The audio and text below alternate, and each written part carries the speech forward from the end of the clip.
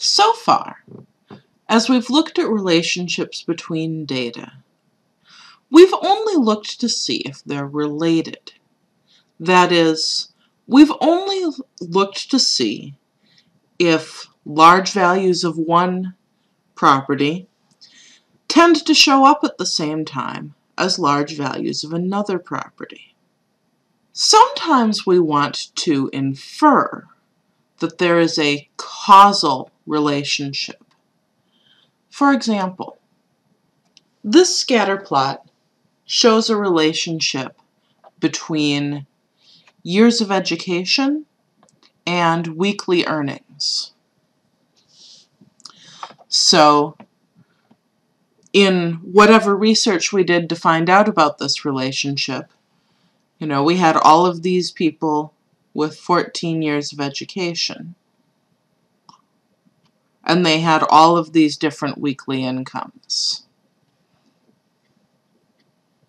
All of these people with 13 years of education, and they had all of these weekly incomes.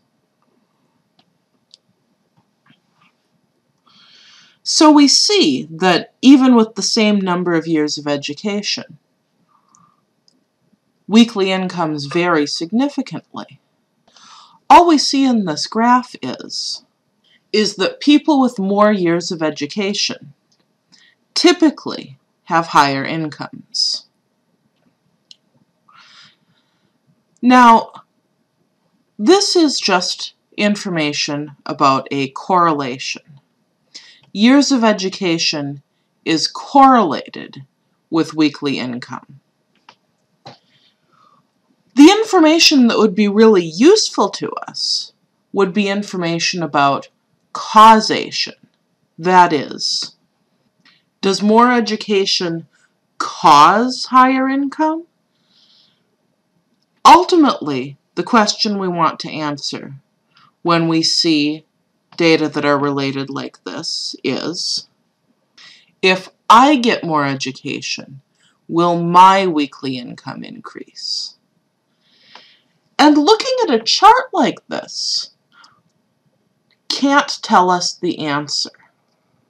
In order to infer causation, we need more information than just the correlation between the data. Why is that? Why is it that we might see this kind of relationship where more education is related to greater income, but it's not the case that more education is causing the greater income? Maybe the causation runs the other way. Maybe it's the case that people with more income can afford more education. There's a relationship like this between income and TV size.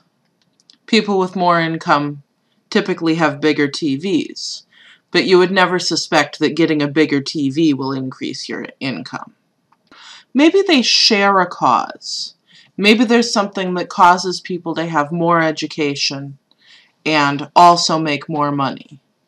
To make up a plausible sounding idea, maybe people with rich parents tend to have both more education and better paying jobs. Or maybe it just is that way.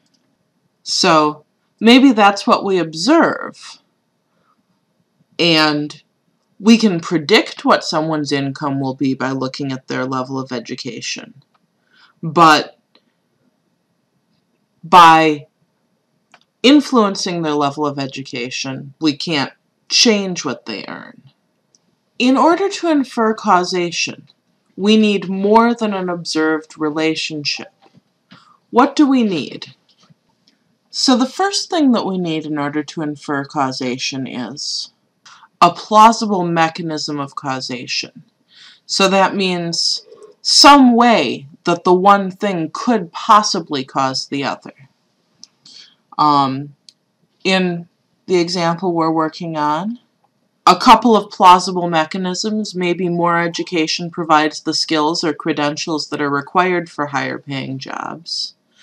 Or maybe higher paying employees prefer candidates with more years of education. But Just because you have a plausible mechanism for causation still doesn't mean it's there. How can you find out if one thing causes another? In order to really see that causation is present, you need an experiment in which you manipulate one variable and observe changes in the other. So, a simple sort of experiment here might be to take a randomly selected group of people, give them a couple years of education, and then observe what effect that has on their income. Experiment design, of course, is outside the scope of this class, but whenever you see an implication that changes in one variable cause changes in another, you should be on the lookout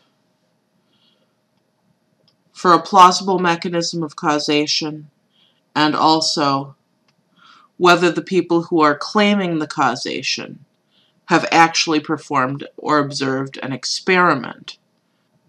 Or if maybe you're just looking at a relationship that might have alternative explanations.